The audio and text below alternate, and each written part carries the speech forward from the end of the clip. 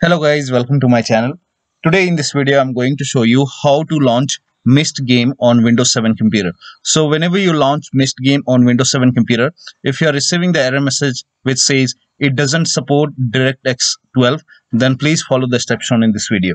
Now to go ahead and fix this error message, go to library and then you have to go ahead and make a right click on the Myst game. So in my case, I don't have the Myst game over here. So just go ahead and make a right click on the Myst game. This is just an example. So make a right click on the Myst game and then select properties. And under the general tab, over here you can see the option which says launch option.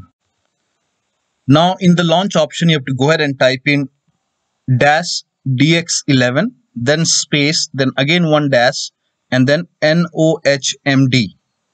So type in this command and then you can go ahead and close this window. This command is provided in the video description, so you can go ahead and copy and paste over here.